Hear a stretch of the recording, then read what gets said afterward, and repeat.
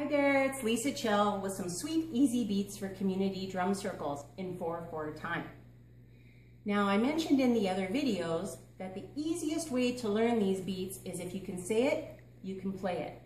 And I was taught that by my mentor, Judy Atkinson of Circles of Rhythm. And I've also found some of these sweet, easy beats on YouTube. So I'd like to attribute this one to Jason Horsler, who I found on YouTube, and he taught me this sweet, easy beat, and it's called One Banana. So I'm going to get the bass drum going again, and I'll show it to you nice and slow.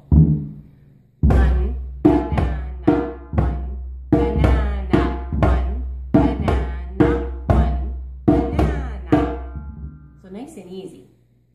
On the Tubano, it might look like this.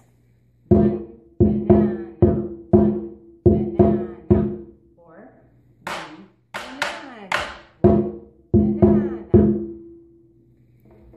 Now I'm going to combine in this video two sweet, easy beats, because if I just played the rhythm, they sound exactly the same.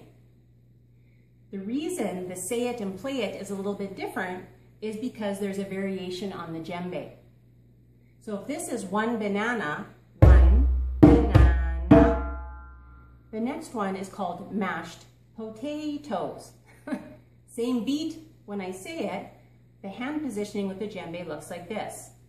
Mashed potatoes, mashed potatoes, mashed potatoes, mashed potatoes. So on the Tubano, the beat would be the same. You can play it on the top or on the sides and experiment with the sticks. Just on the djembe, it might help you to use two different say it and play it's to remember two different hand positions.